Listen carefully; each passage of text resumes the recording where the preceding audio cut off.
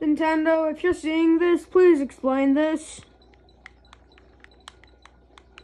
That picked up. You saw that. I've got like some sort of stick lag. I've got like some sort of stick lag on my Pro Controller. And like this, that's how far I am from my Switch. And like I'm just getting stick drift.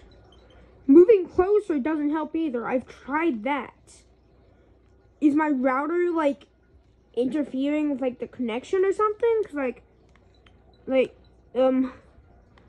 explain this to me. Like, what is going on right now?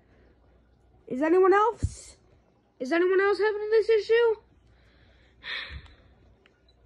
Look at that. That obviously picked up. You saw that. If anyone else has a Pro Controller, please tell me if you're having this issue too. Because, like, I know I am.